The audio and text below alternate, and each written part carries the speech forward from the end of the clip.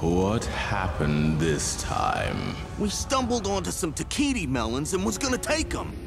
But then the lion guard stumbled onto us, and Tahiti melons? Ah, yes. Did you know they got water inside them? Yes, precious water. The Pride Land's elephants would be vulnerable without those melons. Especially during the dry season. Hyenas! Go back and take all of the Tahiti melons. If the elephants don't have enough water, it will mean the end of their herd. And perhaps the circle of life as well.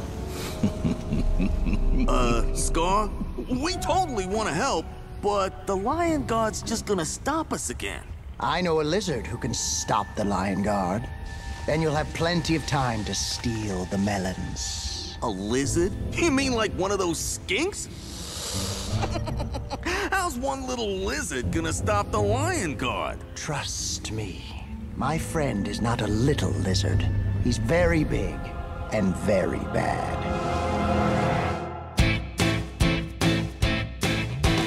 Big Bad Kenge, he's as mean as they come. You want somebody scary, then he's number one. He's got a special trick you might not expect to stop someone moving with one little peck.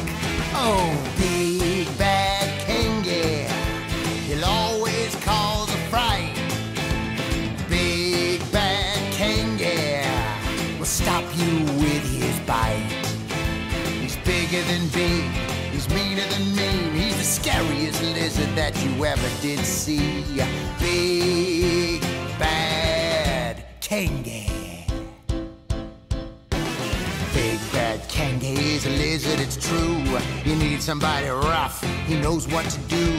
But he don't take kindly to remarks on his size. He'll zip up your lips from the look in his eyes. Big Bad Kenge, he'll always cause a fright. Big Bad Kenge will stop you with his bite. He's bigger than big, he's meaner than mean. He's the scariest lizard that you ever did see. Oh, Big Bad Kenge, he'll always cause a fright. Big Bad Kenge will stop you with his bite. He's bigger than big, he's meaner than mean. He's the scariest lizard that you ever did see.